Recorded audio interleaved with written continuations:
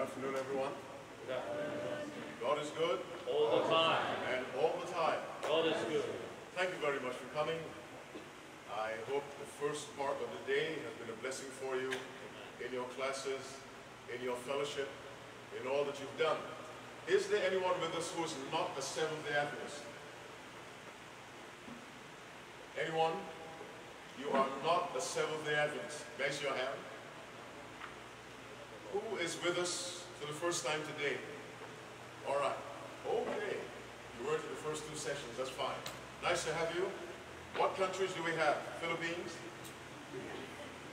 Philippines? All right. Angola? Malawi? US? All right. What did I miss? India? Okay. What country did I miss? Congo? Okay. Brazzaville?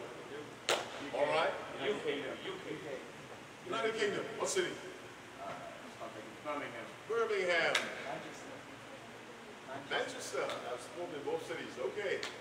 Manchester United is worshipped all over the world. Okay. Any other country? Malaysia. Who's from Malaysia? I've been to Malaysia 5 times. Love Malaysia. I love Malaysia. Any other countries? Yes. Liberia. I thought I said Liberia. They said Malawi. All right. Any other country? Togo. Little West African country. Togo. Next to Ghana? Oh, okay, all right. Any other country? Anyone from heaven? None of you from heaven? Okay, all right. Yes, my good brother. Sudan. Now there are two Sudans. There's South Sudan and Sudan. Sudan. You from the northern section there. Okay. Capital Khartoum. Or very historical city. Khartoum. Okay. Let's bow our heads and pray after you've turned off your phones. I'll give you 30 seconds. Do you know, research is beginning to show people are developing addictions to these things. Cannot turn them off. They're on them while they're sleeping. They just cannot, there should be nothing in this world that controls you except the Spirit of God. Not a phone. Do you know there are people who die because they're attached to these phones? They are texting and they are walking and walk right into a bus. No, this is true. They're texting, road repairs are being done, there's a large hole, and this woman is walking, walks right into the hole. Cannot lift their heads from these things. And I know they're not texting Jesus. Are they off? Well, somebody answer me. Yes. All right. Is it not your culture to answer the preaching? Is that the problem? Yes. Oh, I didn't know. Can you change it today? All right. Think of courtesy. Someone asks you a question, you answer, especially a guest thousands of miles from home. I want to go back home and tell my wife, everyone at AUP is courteous and pleasant and kind. Is that the truth, yes or no? Yes. Maybe. Okay. In Matthew 25, reading from verse 14, the Bible says, "For the kingdom of heaven is as a man traveling into a far country, who called his own servants and delivered unto them his goods." Verse 15, "And to one he gave 5 talents, to another 2, to another 1. Verse 17, "Then he that had received the 5 talents went and traded with the same and made him other 5 talents. Likewise he that had received the 2, he also gained other 2. But he that had received 1 went and digged in the earth and hid his Lord's money." All right. We'll leave that right there. Let's go to Genesis 1, reading from verse 14. "And God said, Let us make lights in the firmament of the heaven to divide the day from the night, and let them be for signs, and for seasons, and for days and years, and let them be for lights in the firmament of the heaven to give light upon the earth. And it was so. And God made what? Two what? What kind of lights? Great lights. Read the Bible very carefully. And God made two great lights. They were both great. But listen to what the verse goes on to say. The greater light to rule the day, and the lesser light to rule the night. They were both great, but one was greater and one was lesser, which means that God himself introduced into the creation the concept of one thing being greater than another. There's no equality. Are you not listening? It's too early to turn me off. God's creation gives us the information that God deliberately makes some things greater than others, but both are perfect. Go to Genesis 3. Verse 1. Now the serpent was more subtle than any beast of the field which the Lord God had made. Now there were hundreds of beasts of the field. The Bible says God made the serpent more subtle than any other animal. He deliberately gave the serpent more intelligence than he gave to maybe a cow. Very stupid animal. This is God. Let me say it again. God is fair, not equal.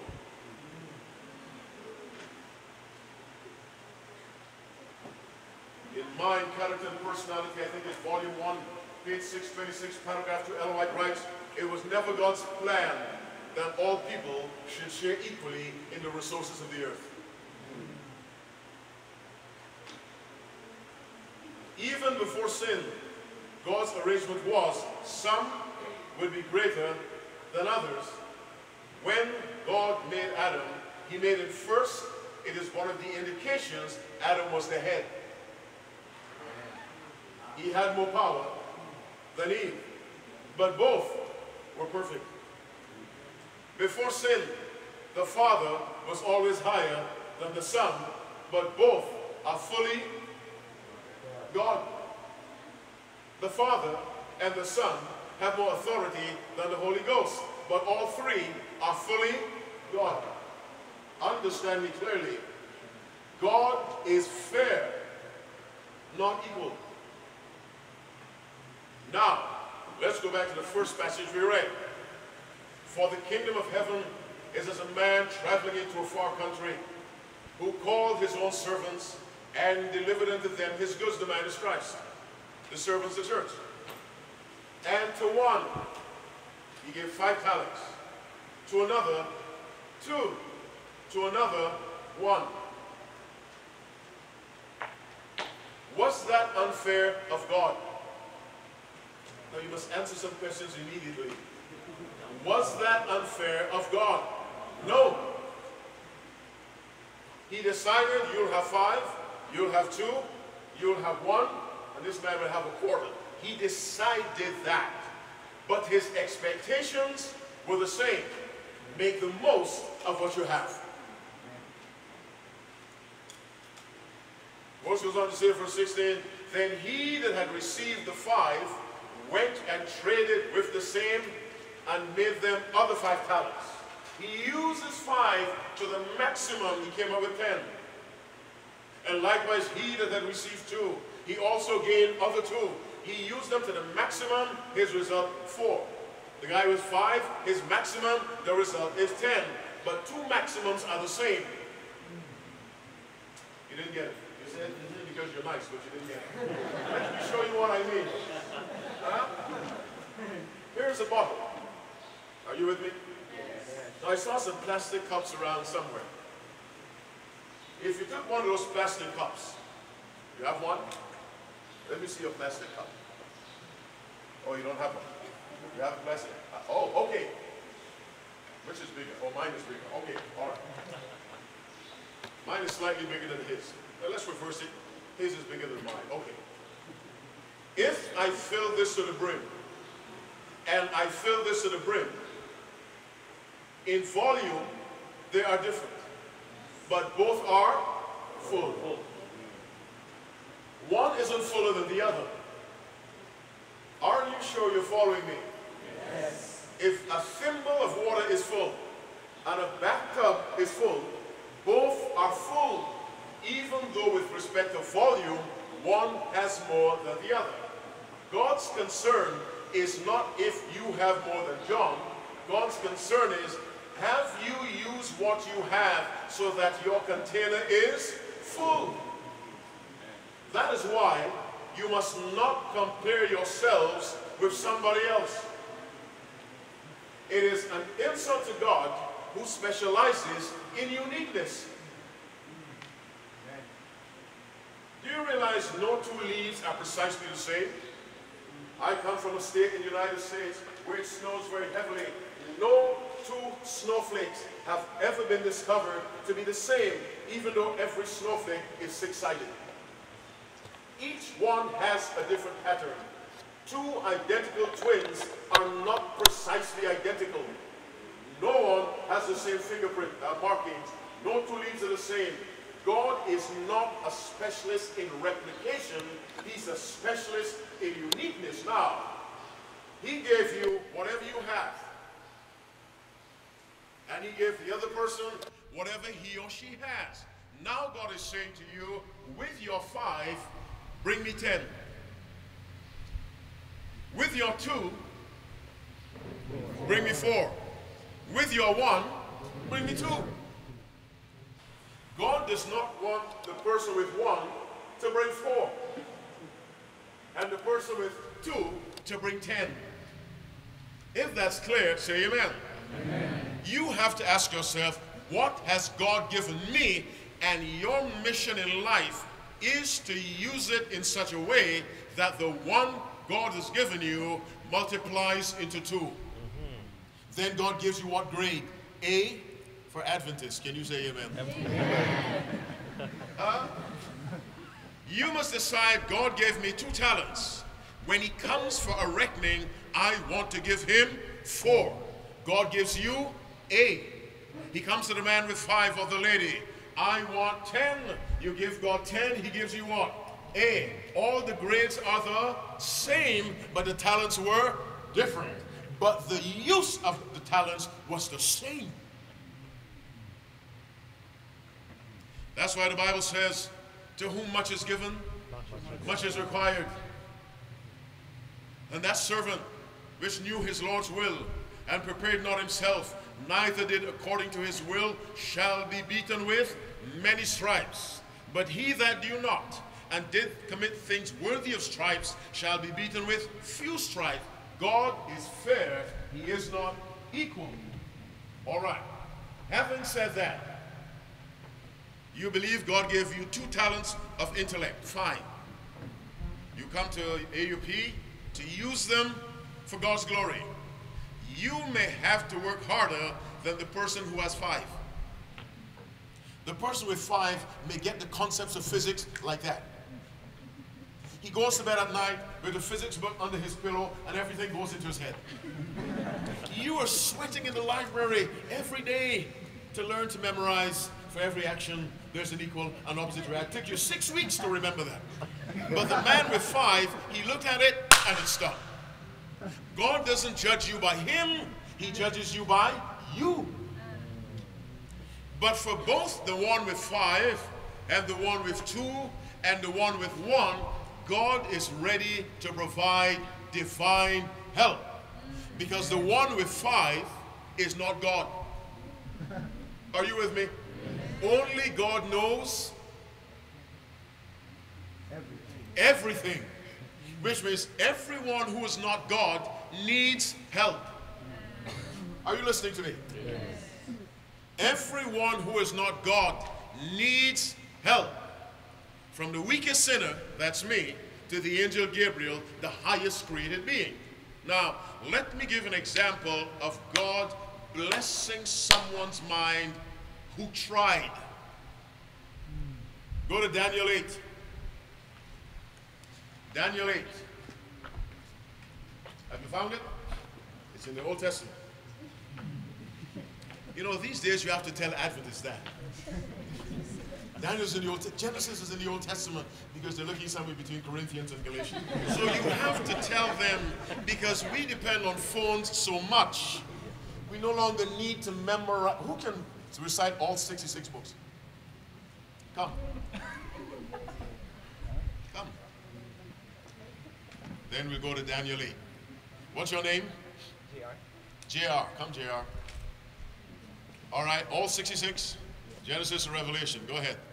Okay, I know it by song, but since okay, I'll try by words. Uh-huh. We have Genesis, Exodus, Leviticus, Numbers, Deuteronomy, Joshua, Judges, Ruth, 1 Samuel, 2 Samuel, 1 King, 2 King, 1 Chronicle, and 2 Chronicles. And then we have Ezra, Nehemiah, Esther, Job, Psalms, Proverbs, Ecclesiastes, Song of Solomon. And then we have Isaiah, Jeremiah, Lamentation, then Ezekiel, Daniel, Hosea, Joel, Amos, Obadiah, Jonah, Micah, Nahum, then Habakkuk, Zephaniah, Haggai, Zechariah, and Malachi. New Testament. We have in New Testament, Matthew, Mark, Luke, John, Acts, Romans, 1st and 2nd Corinthians, Galatians, Ephesians, Philippians, Colossians, 1st and 2nd Thessalonians, 1st Timothy, 2nd Timothy, Titus, Philemon, Hebrews, James, 1st and 2nd Peter, 1st and 2nd and 3rd John, Jude, and Revelation. Let the church say amen. Amen. Thank you, Dr. JR. God bless you. God bless you. All right. What book did I say? Amen. What chapter? 8. In verse 13, there are two heavenly beings speaking. And I heard one certain saint say to the saint who spoke, how long shall be the vision concerning the daily sacrifice and the transgression of the desolation to cause the sanctuary and the host to be trodden underfoot? Verse 14, which is the key verse for the Adventist church. And he said, what? Unto me, unto 2,300 days, then shall the sanctuary be cleansed. Now, in great controversy, page 409, paragraph 1, Ellen White writes, the scripture which above all other had been both the foundation and the central pillar of the Advent movement was the declaration, unto 2,300 days, then shall the sanctuary be cleansed. Amen. That is the foundation biblical stone of this church. That's why this church is different from every other church. Nobody said amen. Amen. I'm talking to Pentecostals. This church is different from every other church. It is built on Daniel 8:14 and Revelation chapter 10. All right. Verse 15. And it came to pass when I, even I, Daniel, had seen the vision and sought for the meaning, then there stood before me as the appearance of a man. And I heard a man's voice between the banks of Ulai, which called and said, Gabriel, finish the verse. Make this man to understand the vision. Look at 15 again. Read it for me. And it came to pass, when I, even I, Daniel, had done two things. What's the first one? Seeing the vision, stop. Well, stop. He saw the vision. You sit in the class. You see the lecture. You go to the lab. You see the gross anatomy. You're trying to figure out the hip joint and the muscle insertion and origin and function and innervation. You see it. Now what's the second thing Daniel did? He sought for the meaning. What does that tell you? He studied it, someone else. He sought for the meaning. What is science? The search for truth. Answers to clearly structured questions. If your question isn't clear, you can't find the answer. Science is a search for answers. The Bible says, when he had seen the vision and sought, he tried to do what? Understand.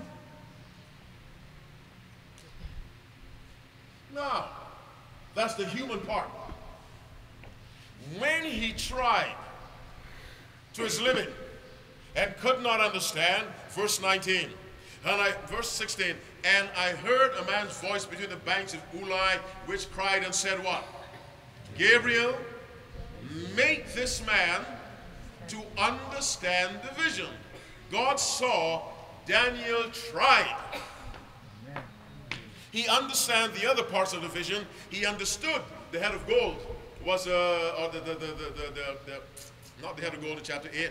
The ram was Medo-Persia. He understood the goat with the notable horn was a Medo-Persia. He understood that. He could not understand until 2,300 days. He tried. But when human effort has reached its limit, what happens? Heaven steps in. And so God said to Gabriel, why do I say God? Who's the highest created being in heaven? Gabriel, not God. God is not created. Who said God? Repent. God is not created. You can't make that mistake. Come on, tell God you're sorry. God is not created. I said, who is the highest created being? What's the answer? Gabriel. Now, who then can give Gabriel orders? God. I heard a man's voice to the banks of Ulai, which cried and said, Gabriel, finish the verse, make this man, go on, understand what he can't understand. Listen to the wording, make him understand. What do you call that? Give me one word. One word, not explain, good word, but not what I want. Listen to the voice talking to Gabriel. Make this man understand. What is that? A command. Now, do angels obey God's commands? Yes or no? Yes. Daniel had a guarantee of comprehension because a divine being, a holy being, was commanded to make him understand. Which means if Daniel had not understood, Gabriel would have failed, would have disobeyed. Ah, you're not listening. You're sleeping with your eyes open. Listen again. If Daniel had not understood, Gabriel would have failed or disobeyed. The command was, make him understand. Gabriel had no choice. Go to verse 9, reading from verse 21. Yea, whilst I was yet speaking in prayer, even the man Gabriel, whom I had seen in the vision at the beginning, being caused to fly swiftly, touched me about the time of the evening oblation. Verse 22 of Daniel 9, and he informed me and talked with me and said what? Oh, Daniel, I am now come forth to do what? Give thee skill and understanding. Let me ask you this. Did God give Daniel and the three Hebrew boys knowledge and wisdom? Did he do that? Yes. We have to know they studied. God does not honor laziness. There will be no lazy people in heaven. By the way, a lazy person can't keep the Sabbath. What did I say? A lazy person cannot keep the Sabbath. Not working on Saturday is not keeping the Sabbath. If that were the case, every unemployed Filipino would be a Sabbath keeper. Are you with me?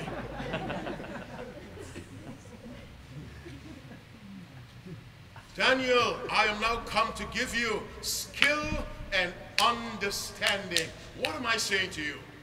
When you have tried your best, what does that involve? You make time for studies. You sacrifice some social time. You cut out girlfriend and boyfriend time. You cut out basketball time because an area of study needs additional time. You increase your prayer life. You give a little more time to Bible study that a divine book may sharpen your mind for a secular book. Ah, you turned me off again. Here's what young people do. They put away the Bible to make time for physics. Mistake. You are putting away the inventor of physics. Amen. Don't do that. And so when you've tried, you've made some time, you've formed a small study group with some of your colleagues who understand it better than you. You've read the material from another textbook. You've met with your professor. You've prayed. You stopped eating meat. You changed your diet. You're trying to understand. Somebody say amen. Amen. Then you go to God. You say, Father, I have done what? My best. God says, I see that. I can see the perspiration on your brow. I know you did your best. Gabriel, make this man understand physics. Come on, say amen. Gabriel, make that woman understand English grammar. Divinity stands ready to assist humanity. Amen. But you see, when God made us, he made us dependent. He did not make us helpless. Because a helpless person can't sin against God. A helpless person can't rebel. Are you following me? No, you're not. But I'll still stick with you. He made us dependent. He said, now do all you can with the power I have given you. When you've exhausted your limits, then I will step in and honor your effort by blessing you with revelation. Amen. Amen. My question to you is, can God say of you what he said of Daniel? Even I, Daniel, had seen the vision and sought for the meaning. Do you seek to understand your biology? Or are you glad to get away from the class like someone escaping from prison? Are you glad to spend more time with your pharmacology and your gross anatomy and your physiology, trying to understand? I told one group, you do not have to be a genius in order to succeed in school. You just have to be disciplined. You have to work hard in an organized way in a particular direction. You know, you can get into a swimming pool and tread water. And where do you go? Nowhere. You stay one place, but are you using energy? Yes. Your feet are going up and down so you don't sink. You're staying in one place, but you're busy. Now someone changes the direction of the energy and moves. Are you following me? We need to stop treading water. When I was at Oakwood, there was a young man. He was in school since creation. Every semester, he has one more semester. We used to call him one more quarter. That's his nickname. I mean, for years, one more quarter. Never finished. Never applied himself, what you call a professional student. Now, there's a good way to be a professional student. You're always learning in the school of Christ. That's good. Not, you can never graduate from a school. And so, my young friends, you have to individualize yourself. God made me who I am. God gave me the gifts I have. Now, if we go back to 5 talents, 2 talents, and 1, remember now that your talents could increase with what? U-S-E. What's that? Use. Which means God has a principle in the universe that affects created beings. As you use your 5, after a while you realize you have 6. As you use the 6, you realize you have what? 7. Then 8. Then 9. Then 10. And who knows how far that will go in the next world. Are you using your 5?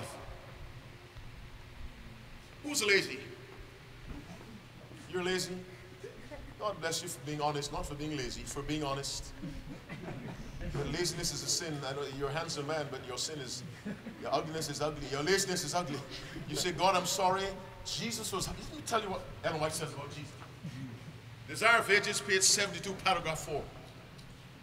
Christ was as careful as a workman as he was in character. Ah, you didn't hear what I said. You should have been groaning. Listen again. Let me ask you this. How careful was Christ about his character? How many sins did he commit? None. Why are you so slow to say none? How many sins did Christ commit? None. He lived on this earth 3.5 years. Not one. He guarded his character. Now, Ellen White says he took the same approach to his work as a carpenter.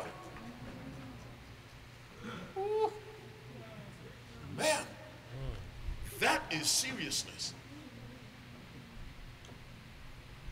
You tell Christ, make me a chair. Back then, 2,000 years. You say, okay, cost you 50 pesos, whatever. Get it back next Thursday. And Christ goes to work, cuts the wood, looks at it, because whatever your hand finds to do, how do you do it? And whether if we eat or drink, how should you do it? Christ never forgot that. And he cuts the wood now for the chair, and he cuts it, and he lines it up. He starts to use the plane, he levels it, and he puts the back, then he puts the seat, he starts to sandpaper, he puts on the whatever to polish. When the person comes for the chair, he said, did you get this from the most holy place? Where did this chair come from? This must be from the most holy place. I have never seen a chair so flawless. That is a responsibility you and I owe to God with the talents we have. That's why so many students flunk. They do not understand that academic work is a spiritual exercise. Because you're using the faculty that separates you from the animal kingdom. The ability to reason and think and analyze and synthesize and conclude. This. Now, when you go back to your classes, go back as a different person. What's your name?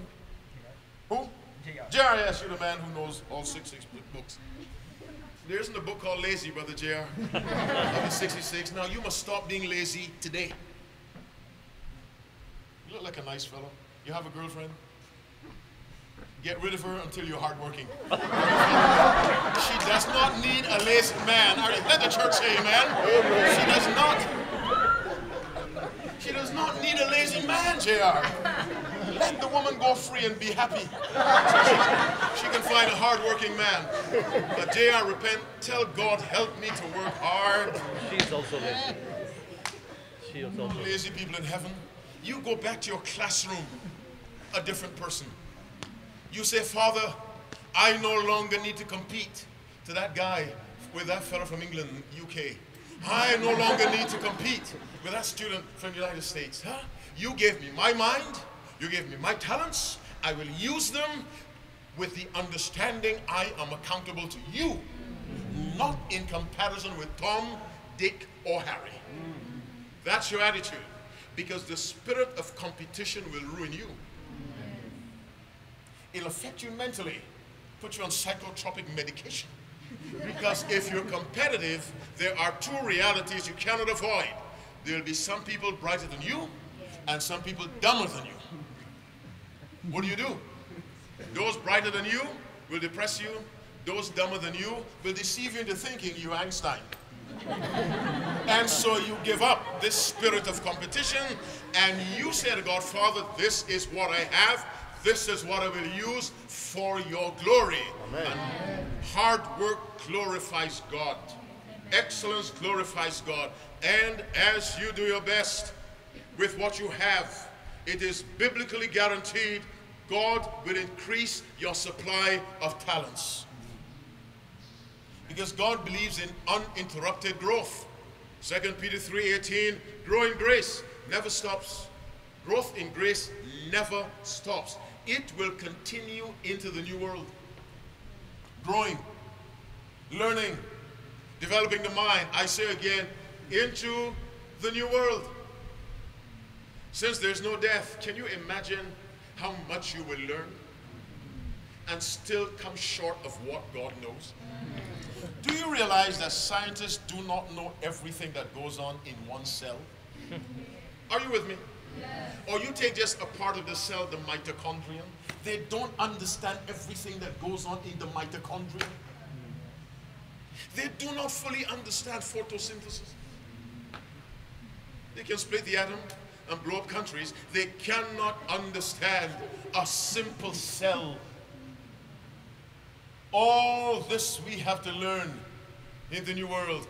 God has given us a mind with a capacity to learn and learn and learn. But let me tell you, in the presence of a holy God, the foundation stone of your learning must be knowing God. Amen.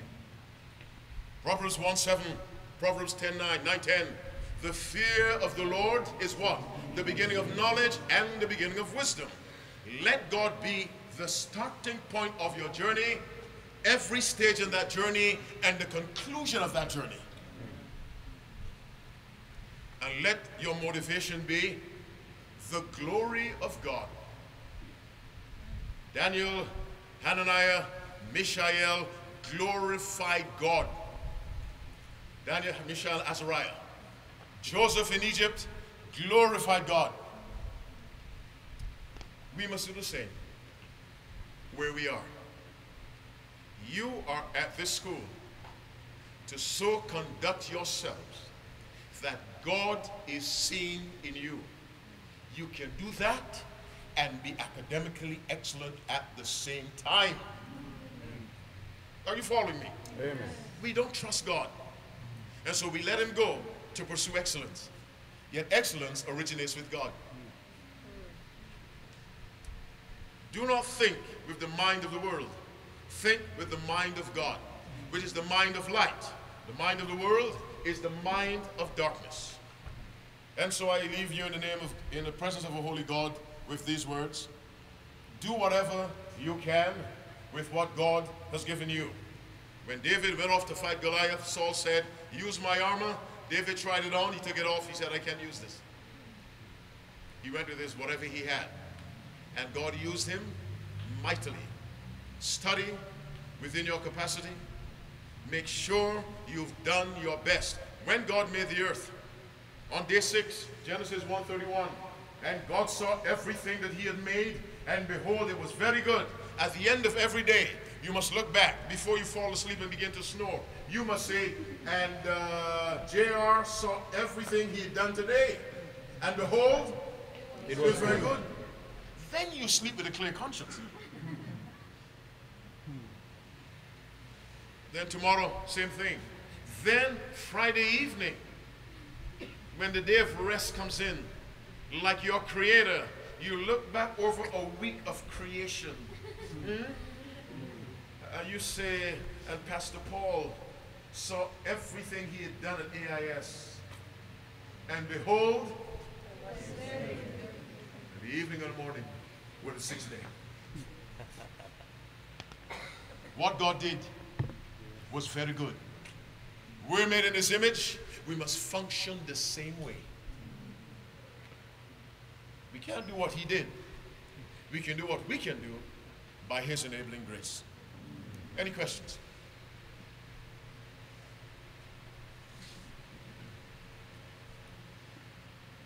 If you study gardening and you get A's, whoever looks at your transcript will be impressed.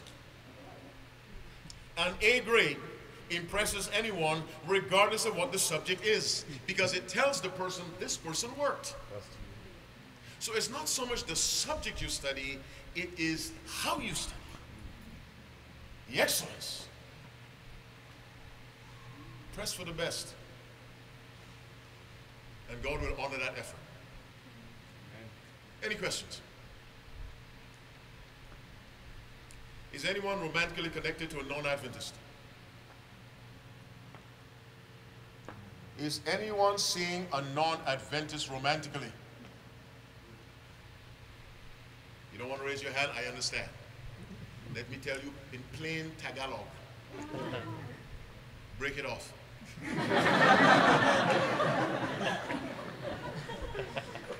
Do you see me smiling? No. Listen to me. I speak now not as a preacher, as your older brother, older by 2 months maybe. If you are romantically involved with a non-Seventh-day Adventist, break it off and stop dishonoring God. Adventist Home, page 67, paragraph 1. To connect with an unbeliever is to place yourself on Satan's ground. Now, if you're already married, don't divorce.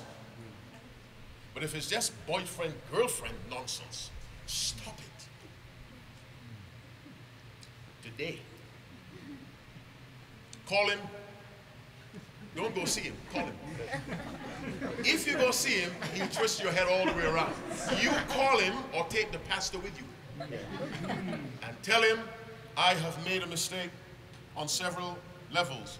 One, I dishonored my God. Two, I misled you into thinking my church supports this kind of behavior. It does not. A Seventh-day Adventist pastor has no authority to marry an Adventist and a non-Adventist. He can marry a Baptist and a Catholic. A Lutheran and a Mormon, they're the same thing. He cannot marry. Are you with me? Anyone in Babylon is Babylon. He cannot marry an Adventist and a non-Adventist. He can lose his credentials. Be ye not unequally yoked together with unbelievers. That includes business arrangements.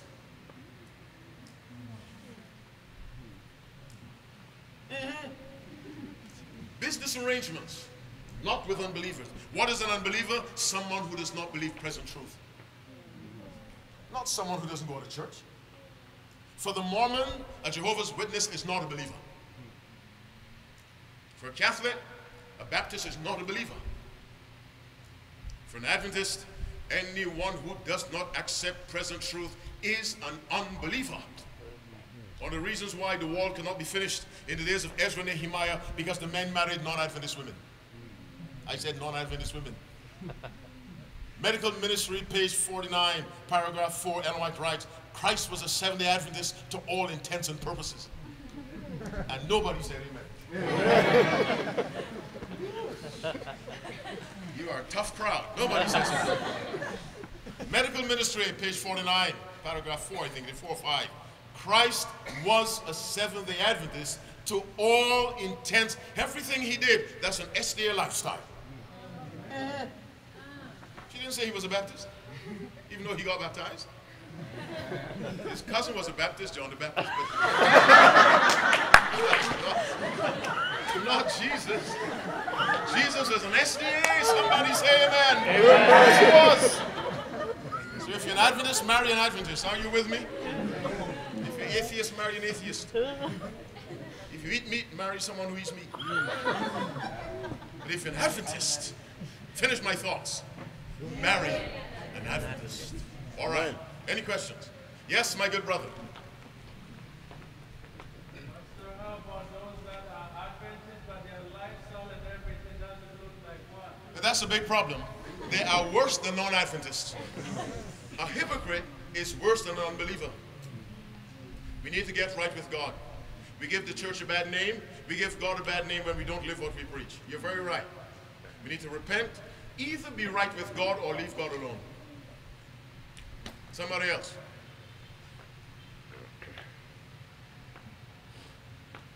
Any married students? None of you married? God bless your family. It's not easy to be married and in school at the same time, but God will take care of you. Take care of him first. You know, Jesus gave us a formula for life. Seek ye first what? The kingdom. Yes. Most Christians don't trust that. They don't. But Christ said, here is the way. Seek the kingdom first. All these things shall be. You don't have to ask. Any other question? I'm going to pray for you. What prayer request do you have? None? No problems, no sins to be forgiven? No one needs tuition? No one has sick family members? No one has members who's left Christ? You are just perfect. I am in the wrong place. I feel so sinful in your presence. Are there no prayer requests? It's okay. I don't tend to beg. Okay, sister, yes? Prayer request for my What's this thing? You have what? She has Oh, sorry. All right. But that's one prayer request. Okay. for my roommates. Your roommates, how many do you have? We are 10. 10 in one room. How big is that room? Like this church? All right, go ahead. What's the problem with your roommates? I want to pray because we have a roommate that is not an Adventist, Oh. and I have this feeling of burden because my roommates are playing. They're, we are 10, but one is not Adventist. 9 of us. Our Adventist. Two is not Adventist. And 8 of us is Adventist. Some of my roommates are playing burden music. Okay. Are they here? Are they here? No. Okay. All right, we pray for them. They can destroy the influence for the non-Adventists. That'll be a crime against God. It's a crime against God to so live your so-called Christian life in a way that leads someone to hell.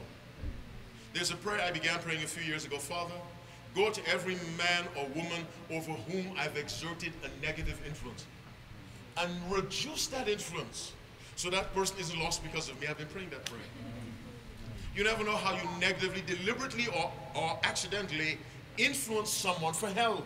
And I ask God, please, if I've done that, save that person. Because I can't go back and change the past. All right, your roommate. Something else. I was depressed especially for my best friend. She's Adventist, but she has been in a relationship with a Muslim guy. Oh, Lord.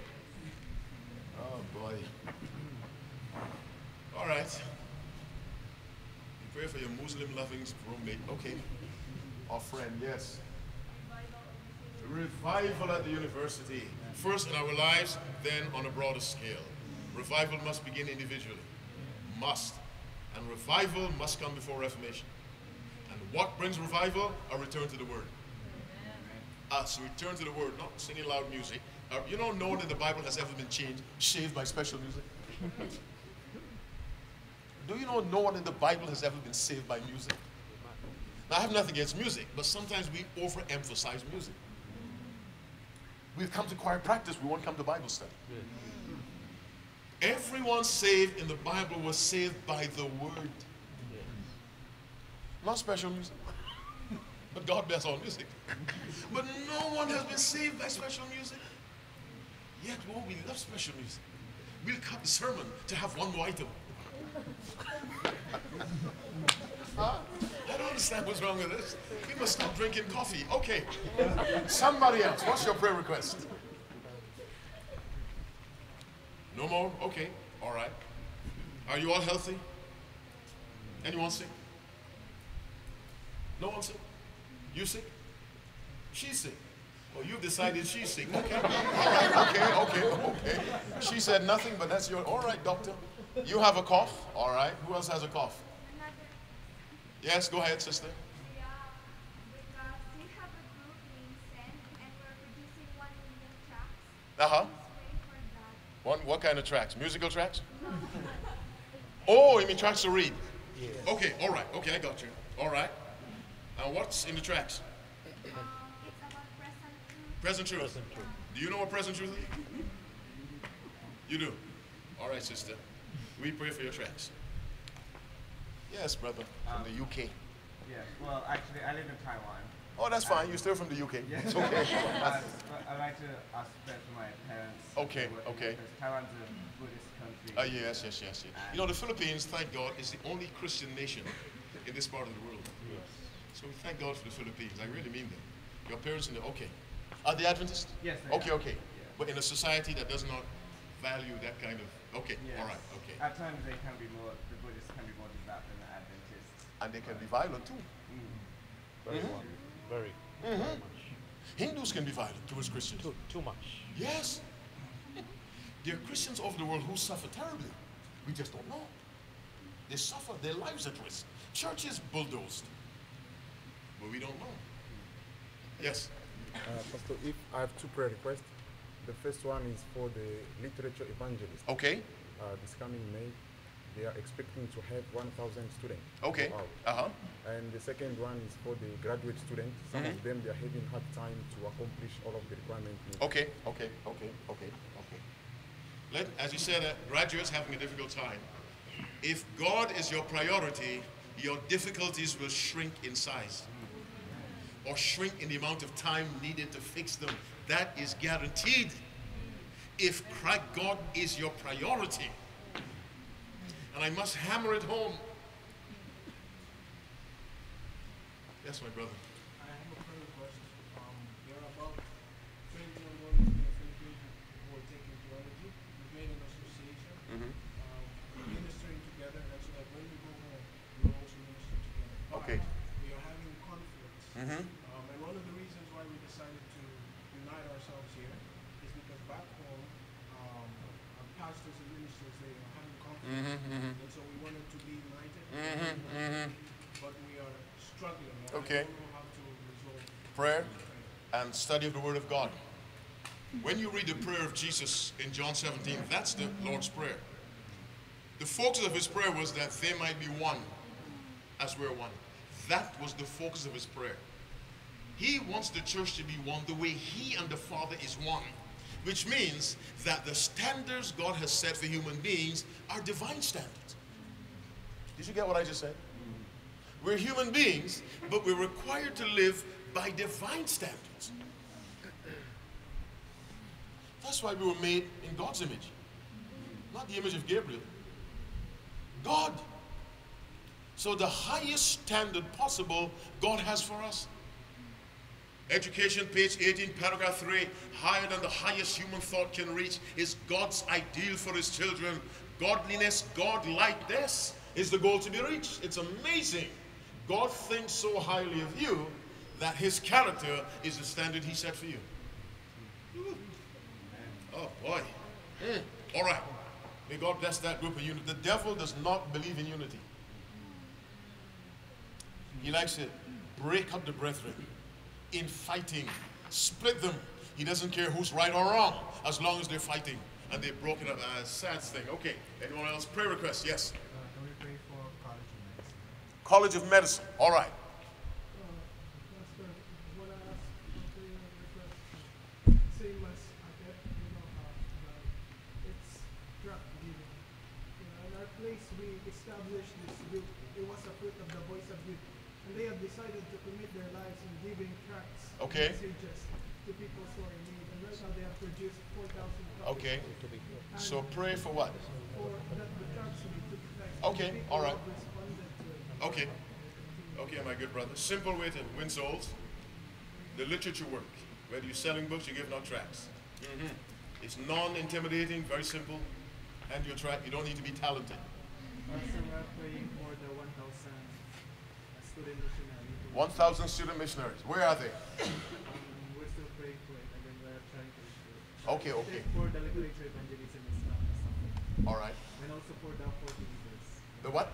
40 leaders. 40 leaders. And 1,000 student evangelism. Okay, okay, all right, okay. Anything else? Yes? Pastor, we are so glad to have you once again. Since 2009, you've been one of our speakers for PYC. All right. This includes PYC for June this year. For its continuous work exporting. So pray for PYC. Yes. When is it coming up? June. Okay, all right, all right. I saw a hand back there. No? Oh, yes. What's the question? We are in a university and we have many people around and people from everywhere. And this university is something that's more than 53 nationalities. Yes. When we make friends and we realize that we might be falling in love with different persons. Right, right. Now my question is, how do we find it? Or how, what does the Bible say about the prophecy about relationship with different cultures, with different people? Not, well, I don't know of any Bible verse that condemns it. Abraham married Keturah. I don't think Keturah was Hebrew. Moses had a non-Egyptian wife, Zipporah. It is not the ethnicity of the person, it is the religion of the person. Amen. Are you with me? That's what's important. Now, I must also confess, there are certain unique challenges that come when you marry across. Culture. Yes, they are. You must be prepared to deal with them. I'm not denying that. But in the eyes of God, it is not the culture that matters. It is the religion that matters. But if a black man marries a white woman, he must be prepared for some white people and some black people who are narrow-minded. Are you following me? He must be prepared for that. If an Indian marries a Pakistani, he must be prepared for some trouble. If a Japanese marries a Korean, they must be prepared for trouble. A Japanese or Filipino must be prepared for some challenges. But the fundamental basis of equality must be the religion. The religion. But if God gives you a bride outside of your ethnic group, marry her. Amen. You, God, and her first. The rest of the world second. But whether she's in your group or not, make sure God has put you together. All right. Anything else? Yes. I have a question. Go ahead. You mentioned earlier that God makes some people greater than others. And you used the example of Adam and Eve. Yes. Could you explain how Adam is greater than Eve? And what In the sense of authority. You see, Adam was made first, 1 Timothy chapter 2, indicating his priority over Eve with respect to leadership. That's what I mean by greater. Jesus says, my Father is greater than I. In his humanity, in his divinity, the Father had a greater position than Christ. Greater. Not more divine. By reason of office and responsibility, the Father is greater. By reason of responsibility and office, Adam is greater. That's why when Eve sinned, the sin affected her. When Adam sinned, it affected the whole world. Because Adam was primarily in charge of the world. Ellen White said Adam was crowned king of heaven, king of Eden. She doesn't say Eve was crowned queen of Eden. Adam was crowned king. So he was great with regard to responsibility. When the crisis occurred, God came looking for Adam. I put you in charge first. What happened? If Adam had never sinned, the world would never fallen into sin. All right, anyone else? Okay, the high priest was greater than the Levite. Not necessarily closer to God, but just greater responsibility. The Levite could not go into the most holy place, the high priest could, but only once a year. There are differences in greatness, and you read First Chronicles 29, verse 12, and in thine hand is power and might, and in thy hand it is to make great, and to give strength unto all. God decides who will be great and who won't. He does. He said, the poor you have with you always. That was the way it was supposed to be before sin. Because God defines poor differently from the way we do. You know, poverty is a definition. When I was small, I was poor, but I didn't know. Until some Western person told me I'm poor. I said, oh, okay, I didn't know that. You never had a problem. All right. I need to pray now, let you go and let me go. I'm hot, sweaty, tired, and need to sleep. Anything else? Okay. Let's stand and pray.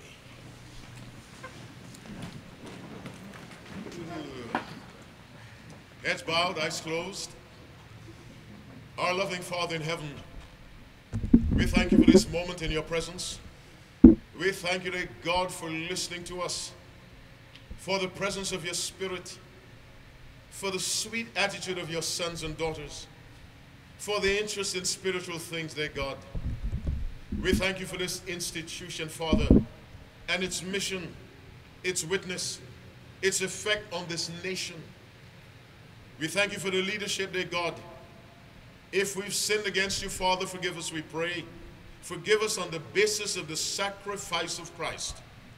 Now, dear Father, I present to you, as a representative of this group, all the prayer requests that were mentioned. You heard them individually. You know the conditions in detail, dear God. We ask you, dear Father, to attend to every situation individually, as the good shepherd left the 99 sheep in the wilderness and went after that which was lost, so that he met it one-on-one. Meet us with our difficulties one-on-one. Heal the sick, dear God. We have enough sickness in the world. Provide for those in need. Reclaim those who have backslidden from you, dear God. Break up mixed relationships, Father. Break them to smithereens. Bless the parents who labor so hard to keep their children in school. Bless the teachers. Bless the president, Father. Post untiring angels around this campus, that those who come in and out may do so in safety. Father, with each passing day, let us seek to draw closer to the bosom of Jesus Christ, to look like him, to speak like him, to act like him, to think like him. Bless us in all that we do, dear God. Use us to lead others to you. And when you come into your kingdom, save us without losing one. We pray in Jesus' name. Let God's people say, amen and amen. God bless you. Thank you for your company and this sweet fellowship. And may the Lord bless you in all that you do.